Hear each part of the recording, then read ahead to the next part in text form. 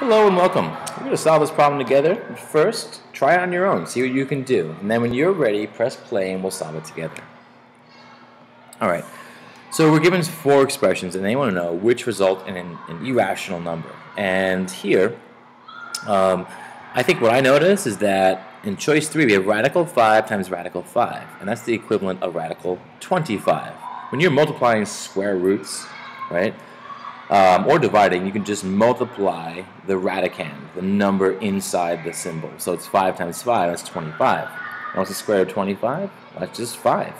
Now that's a rational number. This is rational.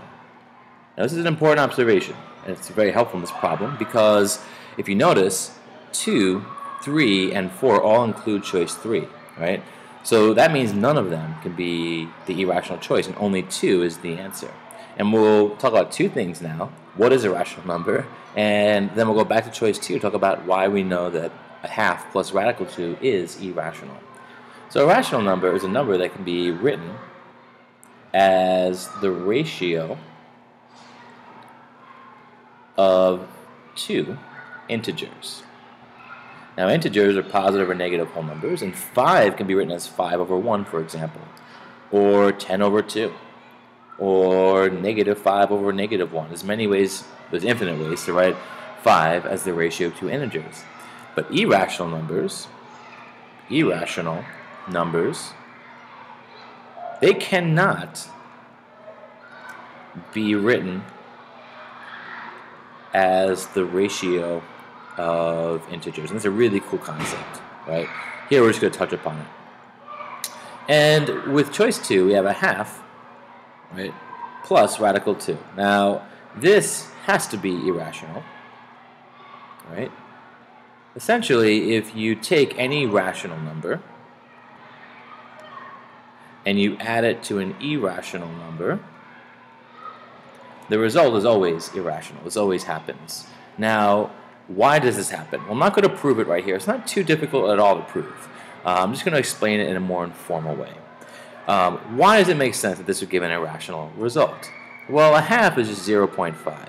And what's the square root of 2? Well, if you forget, you can pull it up on your calculator. 2 to the 0.5 power, it's the square root of 2. It's this decimal here, 1.414213562, right?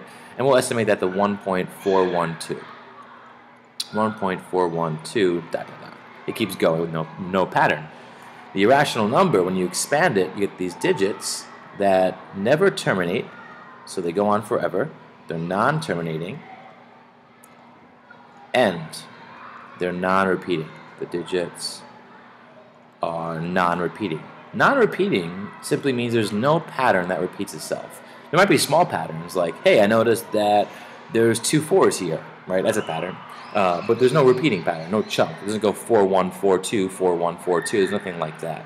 And if that happens, you have an irrational decimal. Now, the informal way that I think about why it makes sense that a rational decimal plus an irrational is still irrational is just to add these, right? I would get 0.4 and 0.5 is 9. And the only thing that's changed is this little digit right here. And the rest keeps going on without a repeating pattern. So the really informal way of talking about why it makes sense that a rational decimal plus, or fraction, plus an irrational decimal is still irrational is that the rational decimal will only change, right, a finite amount of digits. It can only change so many. And when it does that, it doesn't matter because the rest of your decimal is still going to continue with no repeating pattern. But then you say, well, wait a minute, Sean, what if the rational number we're looking at is 0.3 repeating? This is rational. It goes on forever with a repeating pattern. Would that, right, this is a third, 1/3, that is rational. Isn't that going to add to every digit here and change the whole thing? Well, yes, it is, but it's going to change them all by 0.3. So you get 1.7. 4 plus 3 is 7, and then 1 plus 3 is, of course, 4, right? And then 7, and then 5, and so on and so forth. So all the digits will be added by 3. But all you're going to get then is another non-terminating, non-repeating section of digits here. It's still irrational, right? Anyway, so I hope this helped. Thank you.